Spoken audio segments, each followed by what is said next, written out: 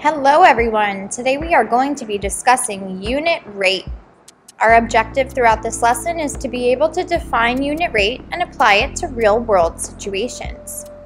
A unit rate is a ratio that compares two quantities with different units, where the denominator of the ratio is 1. Whenever I say the word unit, I want you to think of the number 1. Unit rates are commonly seen in pricing and speed. How can I find the unit rate? First, you're going to write the ratio. Then you're going to set the ratio equal to another ratio with a denominator of 1. The third step is to determine the factor of change and divide. Let's take a look at what I mean by this. This is a pricing example. George pays $42 for 12 gallons of gas. So first I'm going to write the ratio. $42 over 12 gallons.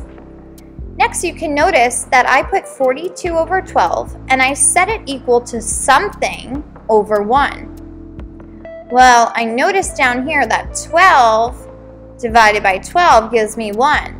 And we know from our equivalent ratios, whatever I do to the bottom, I have to do to the top. So 42 divided by 12 gives me $3.50. This can be said as George pays $3.50 per gallon. This line down here can be replaced with the word per. Let's take a look at an example regarding speed. Ashley drives 195 miles in 3 hours.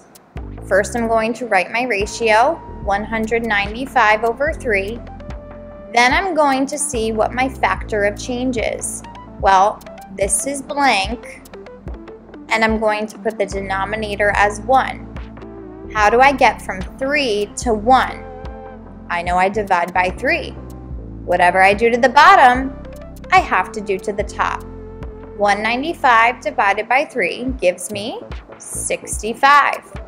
So Ashley drives 65 miles per hour. Again, this line can be replaced with the word per.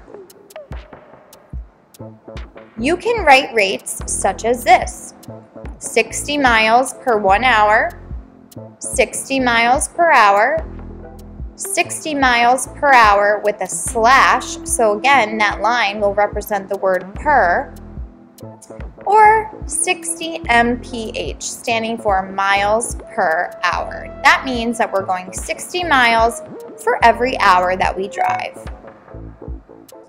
Moving forward, next time you're shopping, buying food, driving in a car, or more, try to determine the unit rate in your situation. We'll see you next time on another video.